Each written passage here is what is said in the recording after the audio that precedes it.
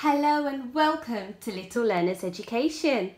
This week we are focusing on the letter sound F for friction. So today we are going to go step by step through how to set up a fun friction exploration activity with your toddler or preschooler.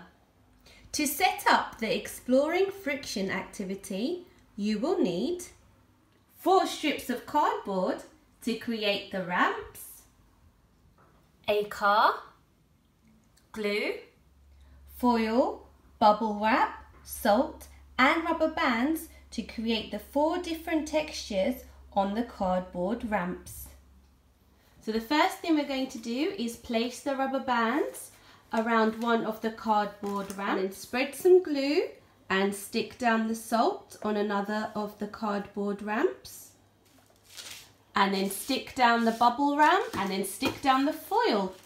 And then it is time to explore how easily and how far the car travels going down each of the 4 different ramps.